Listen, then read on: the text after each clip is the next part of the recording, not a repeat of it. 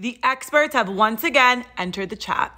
Clinical and forensic psychologist Dr. Curry provided her expert testimony today, and she met with Amber Heard in 2021 on 2 occasions and has also reviewed her medical records and this case.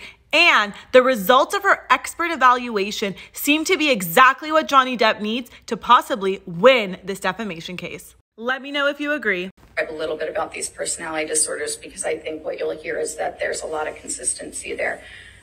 So borderline personality disorder is a disorder of stability. It's instability, and it's instability in personal relationships. It's instability in their emotions. It's instability in their behavior, and it's instability in their sense of self and their identity. And that instability is really driven by this underlying terror of abandonment.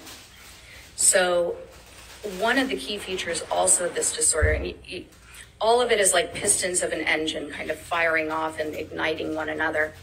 But when somebody is afraid of being abandoned by their partner or by anybody else in their environment and they have this disorder, they'll make desperate attempts to prevent that from happening.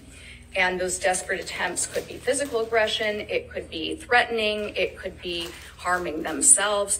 But these are behaviors that are usually very extreme and very concerning to the people around them. The anger is typically what, sadly, it's counteracted, right? So the thing these people fear most is being abandoned, but over time, the anger, the explosive anger that they show when somebody is needing space, or when somebody's really not doing anything wrong, because a lot of times they read into things that they perceive as being a slight to them or being somebody intending to harm them that actually isn't happening. They'll exaggerate it, and they'll explode. They'll react in this heightened manner that is just exhausting for their partners.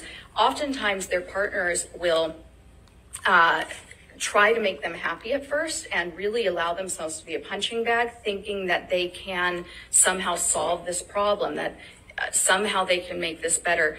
And eventually it just overwhelms them. Histrionic personality disorders